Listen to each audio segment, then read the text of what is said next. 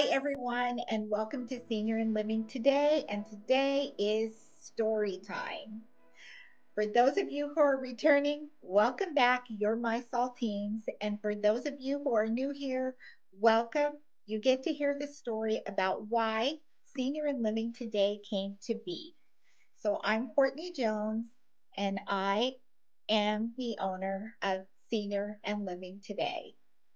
Senior and Living Today came out of my passion for seniors and caring for others. I don't feel that there's enough information out there for us, and there are lots of hurdles and pitfalls that we can run into, and I'm trying to minimize those for us over 50 and those that we care for. So for me, a lot of information I try to give to you about sharing information with other family members and those close to you. And the reason why that is because it's a soft spot for me.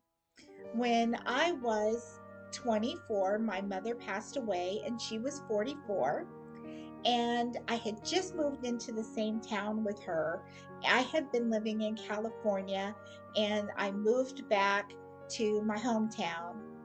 And shortly after I got there, I got a call from the coroner that my mom had passed away. And I was 24 with two little children under the age of 5, and it was a lot. It's always a lot when you lose someone in your family, but when you're 24, you're not ready to lose your mom. You're not ready to have to make decisions about what happens now. And that's the situation I was in. She had pets, she had an apartment, and you're like, what do I do? I was lost. Her brothers and sisters were in another state, and it was left up to me to me and my sister to figure out, where do we go from here? The first thing we noticed was that nothing was really written down. The only thing we knew is a song that she liked to sing that would have been appropriate for a church service. And we had a pastor, lots of people call him different things, a pastor, minister, reverend, um, man of the cloth person written down. And we called that person, and he was her pastor at her church. We didn't know where her church was, didn't know her close friends. So we were really lost. We were really lost. So, of course, the coroner's office is like, where do you want her body to go? Is she being cremated? Is she being buried? All these things that you don't know. Does she have a plot already? Did she pay for it? Um, Things we just didn't know the answers to.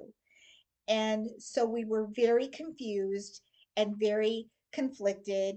And you run into that. Some people say barrier, some people say cremator, that kind of thing. What do we do with her things? Who gets this? Who gets that? Nothing's written down. So those kinds of things were very difficult for us to navigate.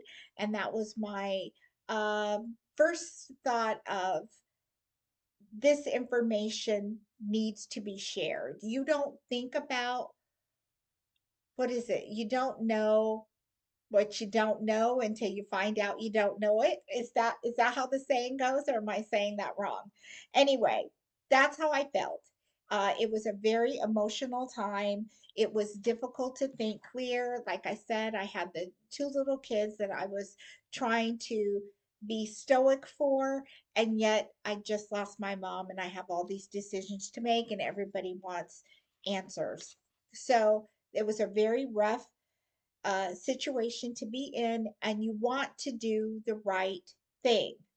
We're always fearful of doing the right thing. And of course, for your parents, you absolutely want to do the right thing. And so, since we didn't know who her friends were, it was, I had come from out of state. We couldn't even, ask them, can you lend a hand, because we didn't know who those people were. So,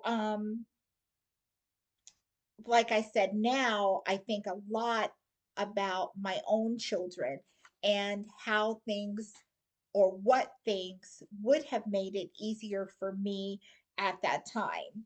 And since we don't know what tomorrow is going to bring, I think that we all should prepare for it.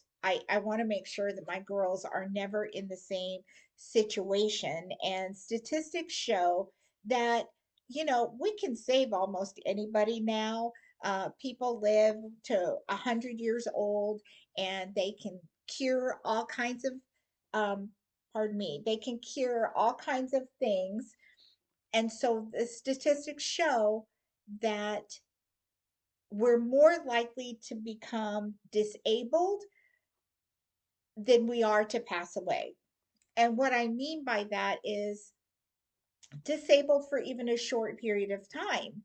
If you are in a car accident, or if you have a stroke and you're down or unable to speak for a month or two, that type of thing is more likely to happen than us passing away. But during that, let's say 2 months, if you do have a stroke, or you have open heart surgery, or you're in ICU for some reason, who has your information? Who knows how to speak for you, how to take care of things for you, and what your wishes are? And so I talk a lot about that on Senior and Living today, so that you're prepared if something happens to you. People know right away what to do. Oh, this is what she would want. This is what we need to do until he or she is back on their feet. So it was really important to me to make sure that I have a place where we can share information and to kind of get the conversation started, so that families will talk and share information and it won't be taboo. I know, when I started talking about this sort of thing with my daughters, the first thing they said was, "Oh, that's so morbid. Don't talk about stuff like that." But you know what? Talking about it won't make it happen. And I think that that's what they thought. If we talk about these sorts of things, something bad will happen. But it's just the opposite. It's not. Nothing bad is going to happen. And so I've been talking to my girls about it, and now they're just, years and years and years have gone by. My girls are, in their 30s, and they know that's just me. That's how, as parents, we want to protect our kids, and that's my way of protecting them, is making sure that it's one less thing that they have to struggle with, because I've made it crystal clear and easy for them. And I want that for everyone, because it's an uncomfortable feeling to not know what to do. So, my intent is to very soon provide something for you and your family, so that you will be able to navigate the questions that your family has or may have, and document the answers, so that you have a resource and a place to go where you won't have so many questions. So, look for that to be coming out soon, in the next month or so, to make things just a lot easier for everyone and remove the questions. Just in case something happens or you have some downtime, it will make things easy for you. Another reason why I am so passionate about seniors is the two matriarchs in my family were my grandmother, Mabel, and her best friend, Mary Ellen. And my grandmother pretty much raised me.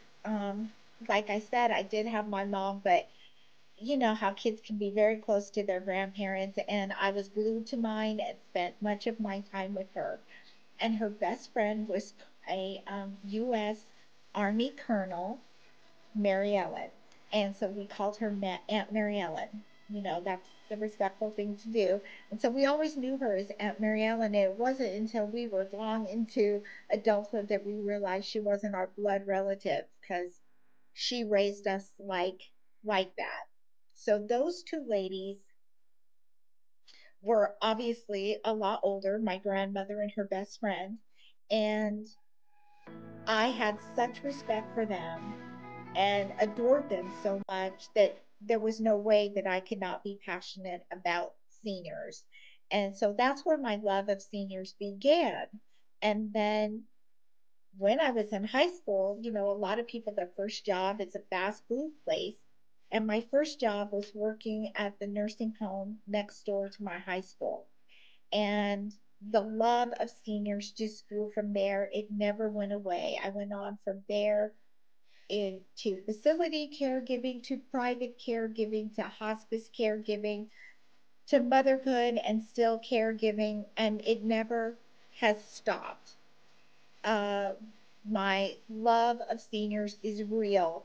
And now that I am a senior myself, I look around, I see what obstacles I encounter and things that I wish I knew or am finding out.